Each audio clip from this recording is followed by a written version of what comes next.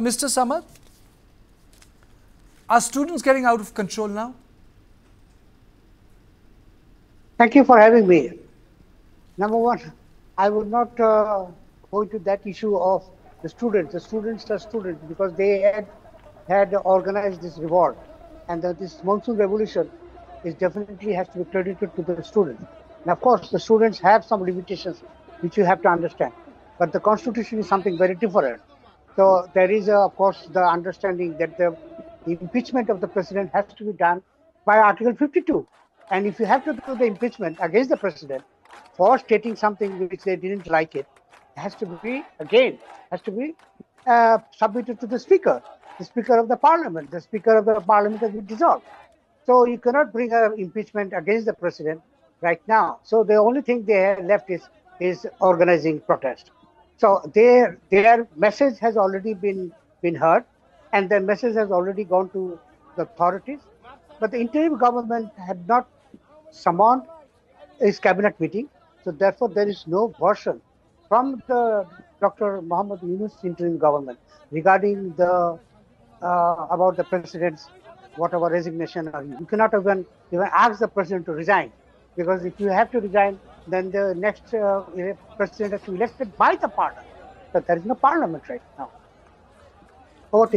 So there is no parliament. Basically, you're saying there is no parliament. But the sort of pressure that the students are bringing, another development has happened that the BNP has very vocally spoken against it.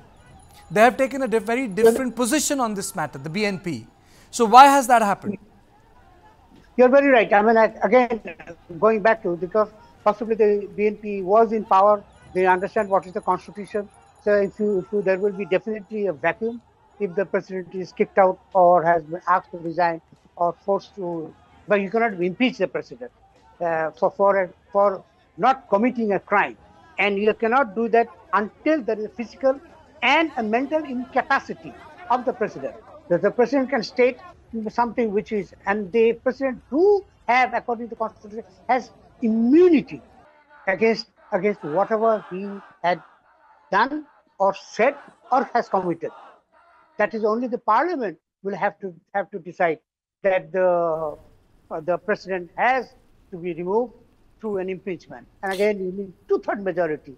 So, and obviously, Salahuddin Ahmed, who first stated this when he came out of the Dr. Yunus meeting, had mentioned this very well.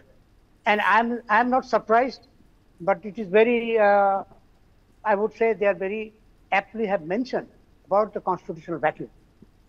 Mr. Samad, before I go to Ambassador Sikri, do you think that this government is moving in the right direction, fulfilling the mandate, which is to organize an election, a peaceful transfer of power, and not dabble in other issues other than elections?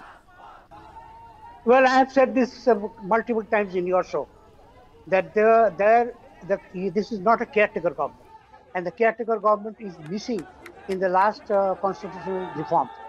So, is Article 13 has to be restored, which is now in the process.